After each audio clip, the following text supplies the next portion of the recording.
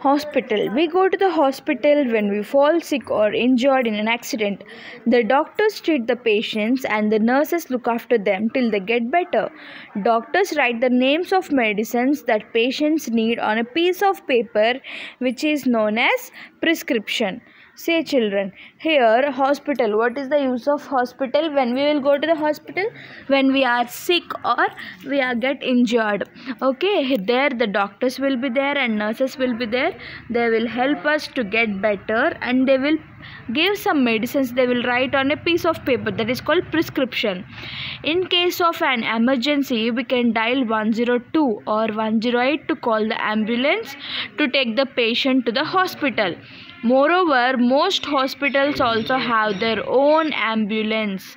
See, most of the hospitals will have the ambulances. Some hospitals will also have the dispensaries. Okay, which is not as big as hospitals. That means dispensary means a little clinic. We can call it as a clinic.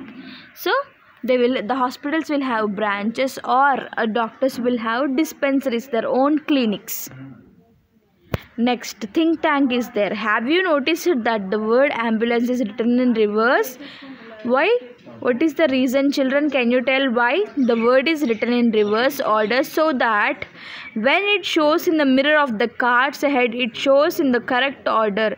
This allows people to understand quickly and get out of the way. So this is written reverse. Why? Because in the mirrors they can see the name clearly and they will give sight to the ambulance.